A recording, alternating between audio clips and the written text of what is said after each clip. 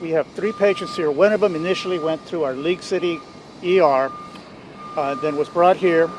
We received 1 patient by life flight, the other 2 by ambulance. 1 patient is in critical condition in the OR, middle-aged male.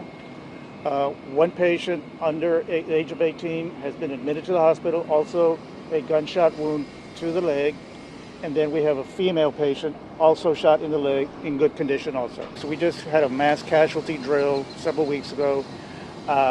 They're very well prepared. They're very well organized. The first patient arrived at our League City Hospital. She was taken, from what I understand, by her husband in a private automobile to League City and then transferred here by ambulance for our Level 1 Trauma Center.